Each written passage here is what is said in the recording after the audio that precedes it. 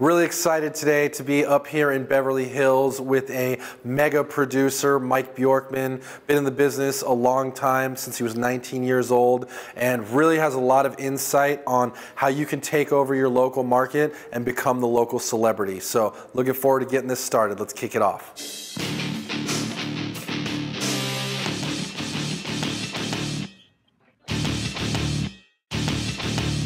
Really excited to be sitting here today with Mike Bjorkman, one of the top teams in the nation for HomeSmart, if not the top team. Number one. Just recently won the award for top team in the nation at HomeSmart. One thing that you've done really well and become really successful at is kind of owning his market and being like the name in his market. And I just wanted to find out a little bit more about like how did you do that? And he's going to share some of his strategies that he used to become the number one team in not only his market but the entire company nationwide. First, we're going to have a couple drinks of our Coronas. We're here at the Montage in Beverly Hills. And let's jump right in. I'm ready. So why don't we start with how did it start for you back when you were first kind of starting out, and then how you took it to where it is today? Yeah, as I look back, it kind of goes in sections, right? I've been in since 91 now. Let's call it 26 years. I think as an agent, when I was new in the business, I was barely 19 years old, right? And who do we know at that age? Just high school kids, our friends, right? Right. Which was cool. Not a lot of people buying houses yet. Yeah, either not a lot or, you know, when I went to high school, I liked to have a lot of fun. And I wasn't known as a professional. I was known as the keg stand guy, the guy that would, go to Lake Havasu and party for days. So when the time came, honestly, my friends avoided me and they said, look, we love partying with you, but we don't trust you to sell us a house. You don't know crap. You've only been in the business, X amount of days, basically. And I was, surprisingly, I was really cool with that. And I go, you know what, you're right. I really don't know nothing. So fair enough. So what I had to do is I had to go back to what we call the basics, right? Expireds, for sale by owners, open houses, and geographical farming. So I remember I was dying for a listing, and I was just a couple of weeks in the business, and I couldn't get a listing, obviously. So I asked my neighbor, can I put a sign up in your yard? And he's like, well, sure, I guess. If I can get my money, I'd actually sell it. So I remember the day the sign went in the yard, the phone started ringing. I was like, sure enough, holy crap, I was getting buyer leads, right? I actually got a seller lead that first day, and I said, well, this is super important that I really concentrate on farming because this works, right? And you saw it happen almost instantly. It was the day. And the interesting thing was we didn't have internet back then. The only cell phone I had was a fake one, and I'd just be in pictures in it, right? So the reality is I had to go back to the basics, and I had to focus and really study how to, blow up the neighborhood. Back then, I went to Craig Proctor, went to Mike Ferry. I did everything I could. I was kind of what you call a seminar whore. And I got to learn everything I could. I learned everything I could. And Craig Proctor taught me a lot about open houses and how to really blow them up. We actually pioneered, I think, the first mega open house, right? Back then the signs were 5 to 10 signs, and I was the first agent to really put 50 out, sometimes up to 100, as I was able to afford them. And I learned a lot about geographical farming, and pretty soon I was the celebrity in the neighborhood. Everybody looked up to me. Everybody came to me for advice, and all I was doing was advertising other people's listings, other people's solds. You would do an open house and just leverage it to the max. Yeah, it wouldn't even be my listing. No way. I didn't have a listing, so I just use other people's listings and do the open houses, similar to they do today with our low inventory. But pretty soon I just realized, look, the more you stand out, the more people know your name. And I honestly think I coined that old phrase, house sold name. And I was always looking for new and innovative ways to be different than everybody else. We had a bunch of agents in our neighborhood that really, they owned the neighborhood. And I just said, I got to get better. I got to do better things, and the better giveaways, the tchotchkes, more frequent updates, that kind of stuff. More touches. Yeah, so honestly, it was just like I kind of owned the neighborhood, and it only took me 90 days to get my first couple listings, and then 6 months to a year. I owned it, and then I just started expanding a little bit here and there, and And before you knew it, I was selling 4 or 5 houses a month just for my farm. So what would you say, because if a mega open house is kind of the way that kind of broke the door open for you, how often were you doing them? And why don't you run me through just a 60-second overview of what one would look like? So what one would look like, I'd schedule an open house for a Sunday. I'd start Monday. I'd make the flyers, get them done. Back then, we'd take pictures and glue them onto flyers because we didn't have that type of print. God, I'm old, right? Hit the photocopy machine? Yeah, exactly. And then I would door knock the entire neighborhood. And then I would go even outside of the neighborhood to the local condos, apartment buildings, and say, hey, are you looking to buy? And so I'd door knock a lot. So that was my 2 or 3 days ahead of time. Then I get on the phone and I just start calling. Back then, I don't know if you remember, I don't know if you're even old enough to remember, but but they had, the title companies actually had all the people's phone numbers. Having phone numbers was normal back then, so we just call it cold calling. I just say, hey, it's Mike Bjorkman. I'm having open house at 123 Cherry Street. I'd like to invite you. And, I did all the giveaways. I did the drawings and, you come over. If you get there before 12, I'll give you a free bottle of wine. I just used really innovative ways to get people there. And then I'd have my friends and relatives, not relatives necessarily, but my friends, my sphere. I would tell them, okay, come by, just for fun. Come by. Just for fun, come by. So are you, so basically you're circle dialing to get people there, and how many calls are you making on the average? Well, back then I was a big Mike Ferry guy, right? So I had to make 100 calls a day, period. I had the pennies in the jar trick, and that's what I did. And then I'd do that, and then I'd go door knocking, and that's what I loved about summertime. I'd be door knocking till 9 o'clock at night sometimes. Love that.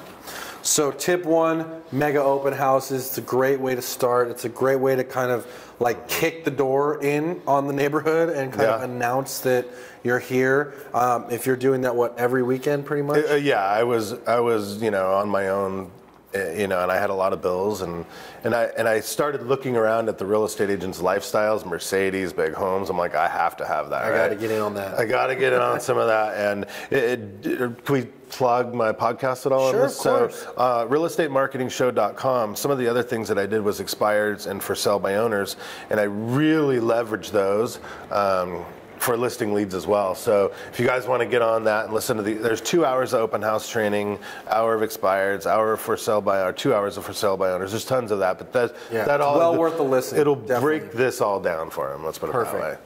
Number 2, let's talk about some unique selling propositions, because I know you're really big on kind of standing out and being different, which I think is very important if you're going to kind of separate yourself from the pack. Yeah, no, absolutely. And again, running in that Craig Proctor circle back in the early days was unique selling propositions were huge, and unique marketing for that matter. He's the one that taught me a man outstanding in his field with pictures of you in the field and then suitcase and a tie, that kind of stuff. But really, it was I'll sell your home in 90 days or it's free. If I don't sell your home in 30 days, I'll pay you. I'll buy it. One of the biggest things that worked for me that he taught me was quick over-the-phone market evaluation. Because back then it started where people were not wanting necessarily for you to come there, but a quick over the phone, they like that, right? And then we kind of moved into the free computerized, because back then most agents couldn't use the computer, but I got on the DOS MLS, and they usually dropped off just paper comps, and so I used a lot of the computerized, electronic, all the modern things, and I learned fast that a lot of people really like that high technology. I was young, aggressive, and I used unique value propositions. I really found out, wow, those really work quick. I had people call me to sell their house, and I go, why would you call me to sell your house? Who referred you? Oh, well, I saw that you said you'll sell my home in 90 days or it's free. I'd like to hear more about that. To this day, we still use that. It still gets phone calls. We did summer, winter, fall, and spring promotions. We're having a spring special right now. If you list your home during the month of spring, you won't have to pay for your escrow. We'll pay for your home warranty, your termite, your upfront home inspection, all that kind of stuff. Then another good one was, if you buy this house from me, we'll buy yours. And that made my phone ring. People didn't understand. What? You'll buy my house? So how does if a I buy program that like that work? Because I'm sure you get the what's the catch response to some of these. Yeah, it's super simple. For that particular one is, I'll buy your house, we'll put it on the market as a traditional sale for 90 days. If it doesn't work, minus 10% for closing costs, minus 10% convenient fee. I'll buy it at 8 cents on the dollar, and you get 80%. Even today, Zillow has found out, and Open Door, they found out that a lot of people want to take those offers. 9 times out of 10, somebody would say, I don't want to do that. Right. And then one time it actually happened to where I had to call my investor friend up and say, hey, I need you to buy this house. Like right now. I couldn't afford that, right? I couldn't even get a hard money loan back then. Right. So, and that's something that you can offer just by working with an investor, right? You don't necessarily need to do that yourself. Yeah. You can line up with an investor in your local market. Absolutely. And you can offer that same pitch. Hey, if it doesn't sell, I'll buy it. And by I'll buy it, I mean my partner. Yeah, it's funny how people have this fear of their home not selling. You know, it's really weird. We're so accustomed to homes blowing off the market in 2 seconds nowadays, but in a declining or a stable market, which a lot of these agents haven't seen, to have a home on the market for 6 months is normal, and to have it on the market for a year could be normal too. Like all of our listing agreements, they're all a year, and that was just normal back then, right? I mean, sometimes it takes 6 months, sometimes it doesn't. So we're kind of spoiled in this market since about 2011 when it bounced back. It's a long time. A lot of us have forgotten what a crappy market's like, or even a stable market. You know, the inventory is, you know, in our area, we're supposed to be somewhere around 12 to 1,500, and we've been floating at 3 to 400 for 5 years, which is ridiculous. Yeah. And our town's doubled in size since the time of a stable market. So it's pretty unbelievable to watch. It's moving fast. Sure is. Yeah, it's moving fast. So the next thing I got here on the old yellow pad is events and speaking. Let's actually do those separately, because I think there's events that you can go to and just kind of see and be seen, and then there's speaking opportunities that you can get. So why don't we touch on the events first? What sort of events should you be looking for? You know, the thing I did first, and nobody does it, and it's probably the thing to hurt you the most as an agent, especially if you're trying to, anytime you're speaking at an event, you're an authority, right? It doesn't matter what you're doing. So I can't remember who taught me. It might have been, I don't know, it doesn't matter. But I started doing first-time homebuyer seminars, right? And when you do that, it makes you an authority. And I had a pretty good attorney, pretty good CPA, and I had the vendors, and they really helped advertise and bump those up. And I studied first-time homebuyers so much at the time that I was the authority. And then I would submit that for free to the newspapers, and they started printing half-page ads. Mike Bjorkman, local power realtors, doing a first-time homebuyer seminars. And then we would teach people how to buy foreclosures, and we would teach people you know, what short sales were. After the earthquake in '94, I was really big in that, short sales. And so I'd have short sale seminars, and I was like, wow, man, the people would line up to talk to me afterwards. You know, I was out there humping it in 100-degree heat, just sweating balls. And then I'm in a hotel room on a Friday night, and people are buying me drinks lined up to talk to me. Running from the back of the room. So I'm like, dude, you know what? Being a celebrity is kind of cool. When people want to line up and talk to you, I mean, who gets that, right? So all these different seminars is really how I found out speaking is powerful, right? It's a really big deal. Where would you say, for like a local realtor, where would they want to start for getting into sort of see and be seen type of events? Well, I firmly believe you should go to 2 to 4 events a week. And if you don't want to work 15-hour days, fine. Go to the beach till 2 or 3, right? It doesn't matter. And then afterwards, go to your chamber event. And I started getting into nonprofits and charity. So I would want to volunteer at all times, roll up my sleeves, get dirty with them. I bought a moving van for the charities to use. That was a super huge hit, and that made me an instant celebrity, having moving van driving around, you know, a huge billboard. We're going to get to that. That's the closer. Okay, awesome. And then we had, it was just, you know, hanging out with good people and going to the events and hanging out with, you know, politicians and business owners. The chamber, you know, that was the best thing. And I should probably point out, most agents go, I don't want to go to a chamber mixer because there's like 48 agents and 4 people. Well, the first time I went to a chamber event, I was actually dragged there by my, at the time, fiance. She goes, you have to go to these.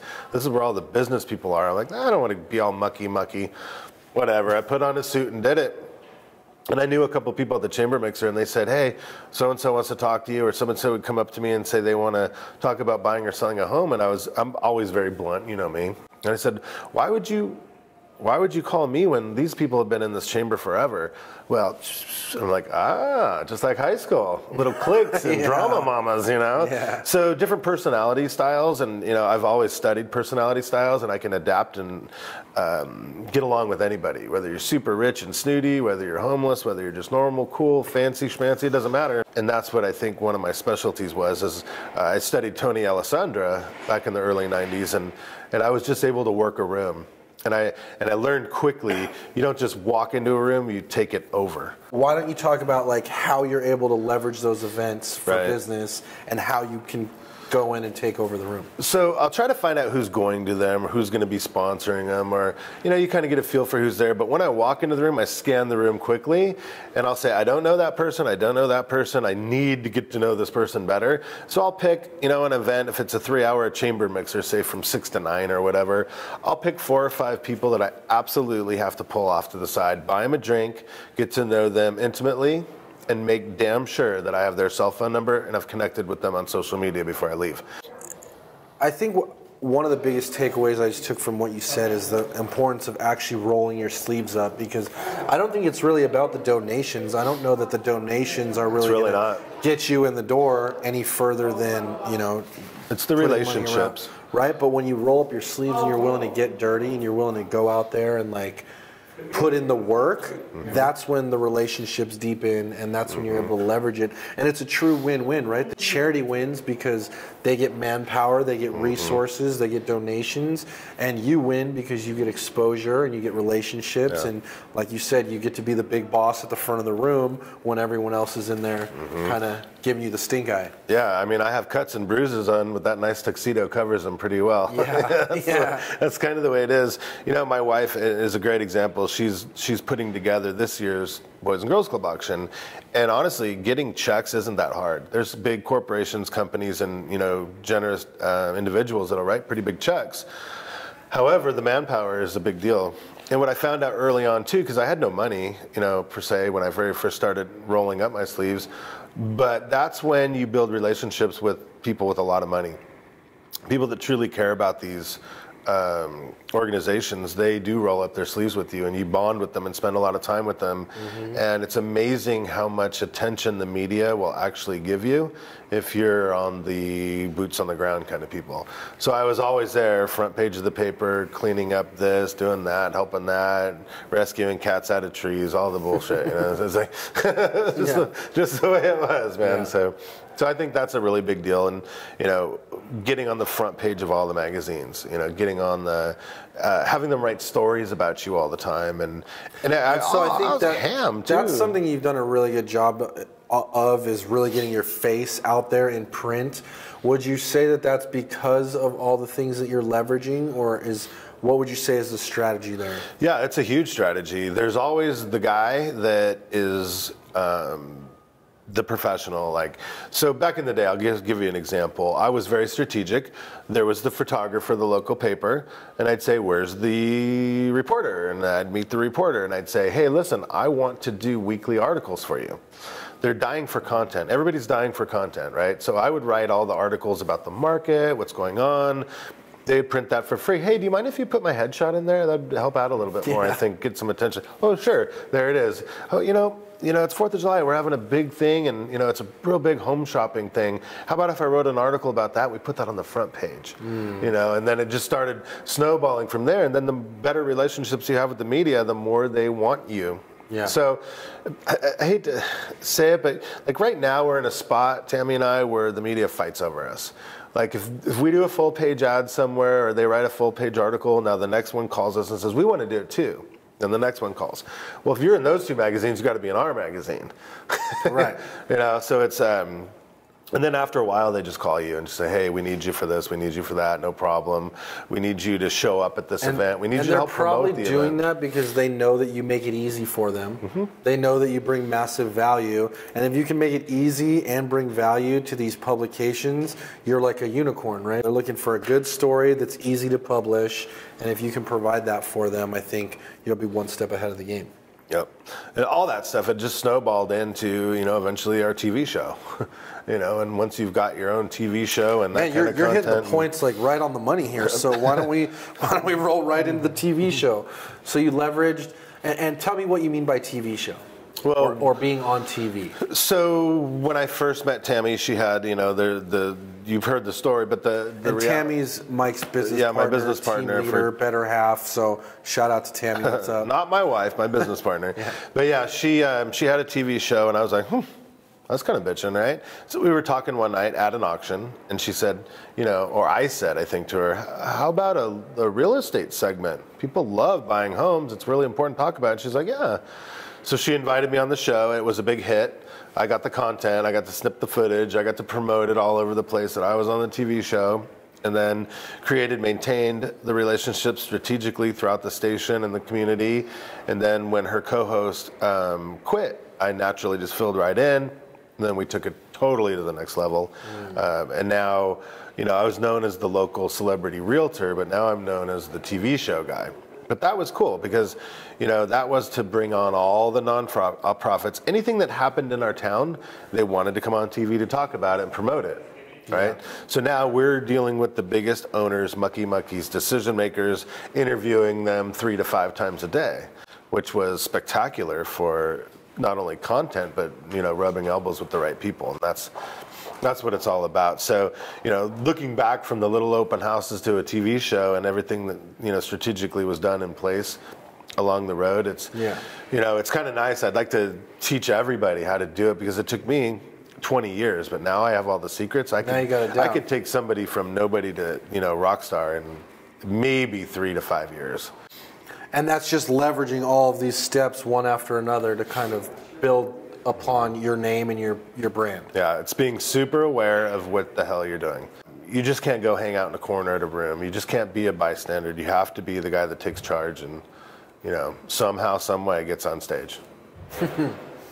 Yeah, I think that's really important, getting on stage. I got a total sidestep here, but a cool story about at the last Mastermind event we were at, closing table, speaking of doing what you got to do to get on stage. So a friend of ours, Tristan, runs Lab Coat Agents, and he's putting on a big event for real estate professionals, probably have 500 people there. And one of the members of the group really wanted to be in on the stage for a speaking spot, and he was trying to figure out how to do it. And so he ended up buying a Louisville Slugger, bringing that to the event totally unannounced, rolled in mid-session with the Louisville Slugger over his bat, dropped it on the table, and all it said on it was, I want 5 minutes of your time to talk about getting on stage at Lab Coat. By the way, I bring the wood, and just dropped it on his desk. That was awesome. And lo and behold, it worked, and now he's going to be speaking on stage at the Lab Coat event. So and that's another great example too. If you're going to talk about Tristan and Lab Coats, at the time I joined that Facebook page, there might have been 50, 60,000 people, right? Now it's 90, but same thing as always, very strategically wanted to get to know Tristan. For business and just for education and learning, everything. But you heard who I was talking to before we came up on this, now we're like this, we talk all the time, every day. So strategically, if you're a vendor or an agent or somebody who wants to get on a stage, and I will be speaking at Lab Coat, which I never would have been able to do if I didn't strategically go to the top. One thing that I'm picking up on as we're talking through this is, and I really want to touch on this because I think it's hugely important, is the way that you've always gone right to the top, and you've been strategic about who you go after. How are you going after them, and what is the Mike Bjorkman process? It's a really good question. I just learned a long time ago that whoever owns the restaurant can do more for you. Whoever owns the car dealership can do more for you. And when I say do more, so for instance, like if you wanted to buy a car right now, it didn't matter what it is, I know the owner of every dealership. And I can call them or text them and say, look, Oliver's a good friend of mine. He needs to buy a Mercedes. Make sure he doesn't get jacked. I'm going to introduce you guys, put you on a group text, all that kind of thing. If I went to a normal car salesman, what could he do? A, he can't get me a good deal. I'm going to have to go running around through all these closers. Right. And B, I'm not a big deal. I can sit in financing for 2-3 hours, right? If you've ever been through that. C, he knows people he could refer you to, but the owner of the restaurant, the business, the corporation, they're the dad of the business, right? So every employee, every manager at some point goes to the boss and says, hey, I'm thinking about buying a house, or I'm thinking of selling a house. They try to be as intimate as possible with their boss because they always have an agenda of promotions and expanding their business. So if the boss trusts you, every single person below ends up as a client. It's amazing how many times That's a great tip. I want you to say that again. Because if the boss knows you and trusts you, the entire organization becomes a client. Absolutely. We always use Ford, family, occupation, recreation, dreams, right? Those are the things we talk about. And then we pull out things that, for instance, the guy at the restaurant the other night, I said, what do you like to do, man? Just talking about Ford. And he goes, I love to golf. And I said, no shit. I'm a member of Valencia Country Club. He's like, no way. Are you really? Could you take me? I'm like, yeah, and I'll buy drinks. Yeah. So it might cost me $200-300 for the day, get the guy liquored up, take him to a really nice golf course, and we'll be friends for life. Right. You golf for 4 hours. What do you know about a guy? You either know you hate him or love him. Yeah, that's a great way to pre-qualify your friends. Yeah, you cannot possibly not be super tight with anybody you golf with for 4 hours. I mean, that's just one-on-one, individual, good quality bonding time. So yeah, I'll take this guy out. So for instance, he's the boss of how many people? 20 people that work at a restaurant at least. Yeah. Maybe some of them can't afford to buy a house, but who cares? But this dude, it's his job to go around and strategically meet the richest people in our town. And he even told me, he's like, yeah, I've been working on that couple over there for a while. He's like, dude, they're buying $40 shots and they're on the third one. They don't care. They ordered like 2 meals each. Their bill's going to be like $400 or $500. I want to hang out with those people. I'm like, see, that's what I do too. So. Yeah. And then, so he gets to be friends with them. They just talk casually. So what are you doing? We're thinking about putting our house on the market. No doubt. Do you know Mike Bjorkman? I've heard of him. Well, he's a great guy. Oh, you got to meet Mike. He's my boy. Yep. Yeah. That's how it works. So every day I'm intentionally creating those stars to align. Being strategic, I don't think there's anything wrong with it. I think you got to have long vision. It's not about just coming in. It's not a smash and grab. It's really about building your reputation up over time and doing it in a way where you're adding value and gaining trust and building credibility. And that's when the phone starts ringing. Once you become friends with the boss, or you make those connections of leaders in the community and leaders in different charities, then all of a sudden you've got all these people that know you, like you, trust you, and want to refer you business. And it's amazing when I walk into a room or walk into a golf tournament or something and make a really big deal out of it. There's a lot of people that look and say, oh, hey, Mike's here. And then, there's always that one person that walks into the room that people flow to. I want to be that guy at all times. Mm-hmm. So again, strategically, I'll scan, I'll wink, wave, this, that, hey, to where they all start coming at once, to where there will be a crowd around me at all times, no matter what I'm doing, whether it's at a restaurant, whether I walk into a charity event or a golf tournament. And I just do that on purpose because I feel like if I do that, then other people will say, who's that? I want to meet him too. Mm-hmm. I want to be around him too. Then they'll say... It's like the old Studio 54 effect, right? They put up the velvet rope, and the big crowd's outside the velvet rope, and everybody wants to get inside and see what's going on. Perfect example. Yeah. Perfect example. That's why, and I always tell people it takes money to spend money. I took my kid to a private school that I think, at the end of the day was $2,000 a month. People are like, I am not spending $2,000 a month to have my kid at the best, at a private school. And I said, watch what I'm doing. So let's add this up. $24,000 a year. I pull $250,000 a year out of that mofo. That's just, the country club. It's great return country on club. investment. Let's say it's $1,000-1,500 a month, depending if I go or not. But, at the end of the day, $250,000 a year comes out of the country club, right? The same thing happened with the boat club. I pulled out. So it takes a little bit of money to make money. I'm not afraid. And I think that's a big mental shift because I think a lot of people have a block about paying those fees on certain things. And, another perfect example is a friend of ours. He only flies first class, and he looks at it like that's his opportunity for networking.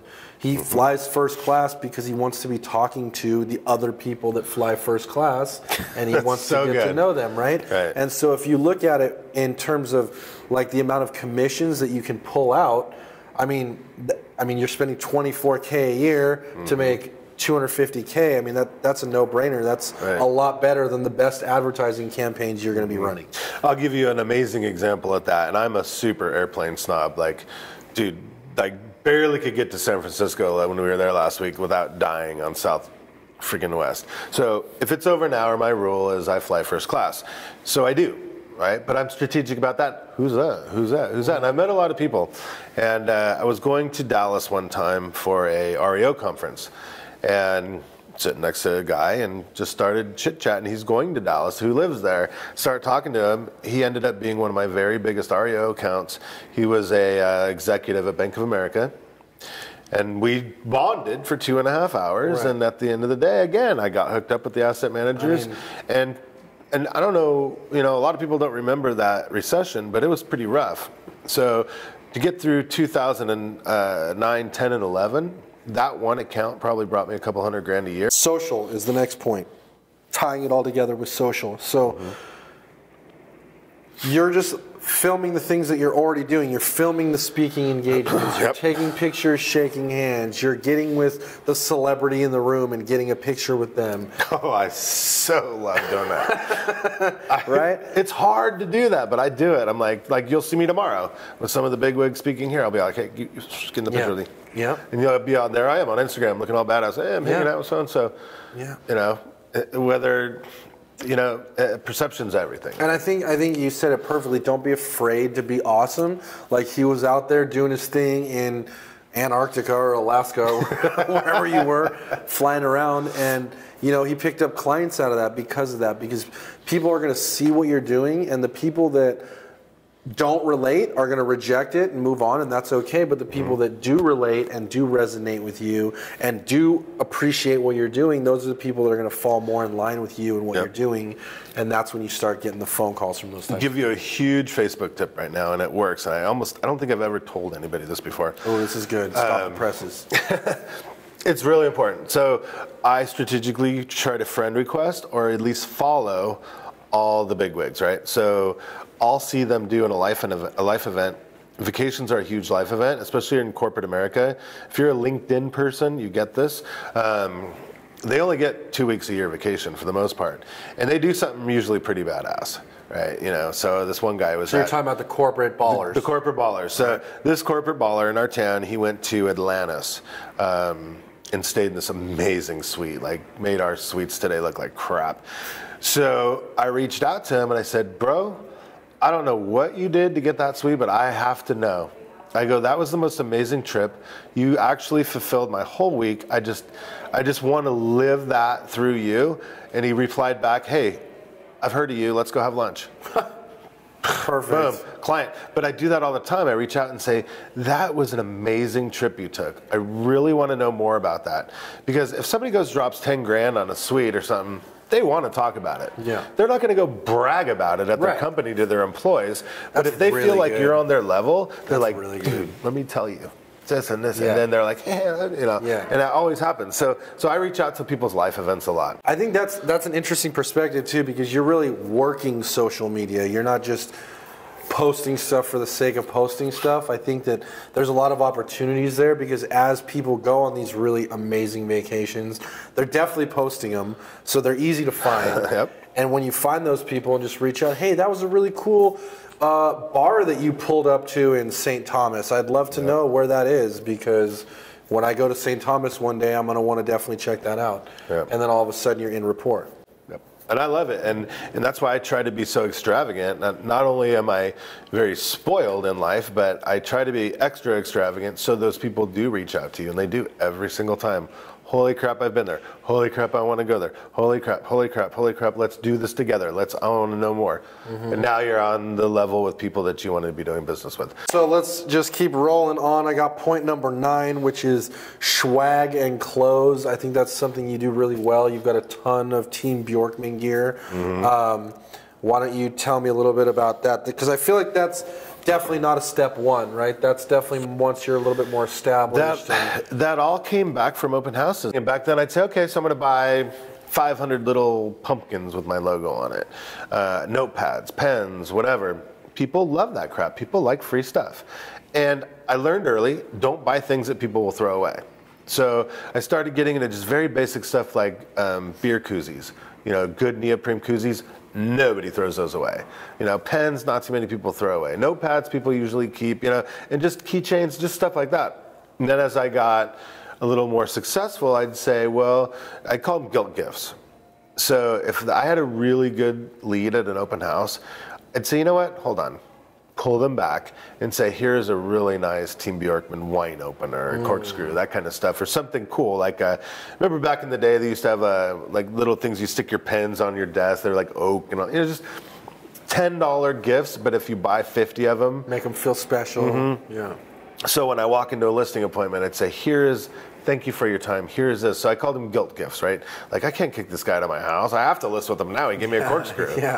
Even if 90% of it got thrown away, that 10% is still people out there marching around with your name and your logo on their hat, on their chest, on their koozies, on their this, their that, and it's just it's an unquantifiable way of branding your name. And my Dickies line. And my Dickies line, I call it. I just buy all the Dickies. I love Dickies stuff. I don't know why. But people say, oh, I want that. I go, no, you don't. And I say that. And they go, yes, I do. I go, if I got that for you, would you really wear it? And they say, yeah, absolutely. So I'd say at least once or twice a week. People love going on vacation and tagging me. I've been tagged in front of the Leaning Tower of Pisa where they're wearing my jackets and like all over the world. And they're tagging me. People at the river tagging me with their beer koozies. Yeah, I'm like, this is so good. Yeah. There's no bad situation where someone could be rocking your pen or koozie or hat or jacket that just doesn't benefit. And just the more of that you can have out in the streets, the more recognizable you're going to be. Yeah. The very last thing I have, and I know this is killing it for you guys, and I think that I see some people doing it, but I don't see anybody doing it the way you guys are doing it, and that's the vans. The vans and the trucks. Tell me about that. How did that start? And throw some tips out there about getting vans. It's kind of interesting, and I have two stories. My first story was I got my moving van, and I just copied somebody else, right? Well, that's a good idea. Move with me and use my van for free. So I got the van, I wrapped it, and within weeks I realized that I don't want to give this to clients, and I really bought it for charity anyways, because I started getting involved. And I know they go, we need vans to move crap around. They have auctions. That's how all charities, golf tournaments, they need to move stuff. So I found out right away, the clients were running red lights, or there's yellow paint on my bumpers all the time, and the charities just treated them way better.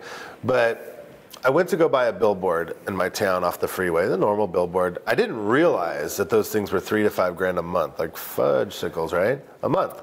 That's no joke. So I paid, I don't even know, I bought the van I still have, I bought in 07. It's got 40,000 miles on it, but it cost me a couple grand to wrap it. So I said, the more that's driving around, that's a driving billboard. People were like going nuts. I see your van everywhere. I see your van everywhere. And it just really built the brand. And I think on the top it said, for churches, charity, chamber, free, something like that. And it said that across the top. Churches, chamber, charity. There's one more. Anyways. So everybody was talking about that. So, well, all right. So we bought a second one. Huge pain in the ass. But what happened was everybody said, can I borrow it? I'd say, yeah, what do I get in exchange? Not like that, of course. It has to be a win-win. So that's how I was ending up at the front tables with all my friends. And I was getting the VIP parking and the VIP this and first at that and all that stuff. It was kind of interesting when I started my property management company. I said, let's go buy another one. I worked for Team Bjorkman. Why not do it? And instantly, same exact thing. The company started blowing up, and then I bought a van for the maintenance person to drive around. Then we bought a van, like right now we're buying 4 hybrid Hyundai Sonatas for the staff to wrap and drive around in circles. Nice. And because think about hundreds and hundreds and hundreds of people a day get to see this. And why pay $3,000 to $5,000 a month when you could pay $300 to $500 a month? Now we got a German and a Persian guy in there.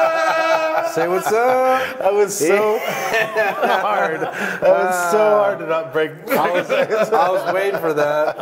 Did you tell them where you are already? Yeah. Talk about being a celebrity. That's what they're talking about. Dude, honestly, ever since before agents were talking about celebrifying themselves, this guy's been doing it. I mean, from moving trucks before moving trucks were cool to ridiculous suits before ridiculous suits were cool. All right, I'll let you guys go get us some beers. We're gonna go drink somewhere. And Marcel's German, so we'll get him a translator. Works out. Yeah. You guys can't even speak. You're just partying together. I love it. So we covered a lot of really great points today, a lot of really good strategies on how to become the celebrity in your market. I really want to thank Mike for coming out because I know your time's really valuable. So I'll cheers to that. Thanks, brother. And really appreciate all your insights that you gave today. And I think I'm looking forward to implementing a lot of this stuff in our brokerage. And I hope that you guys found it valuable as well. And now you're in the know. Perfect. Right?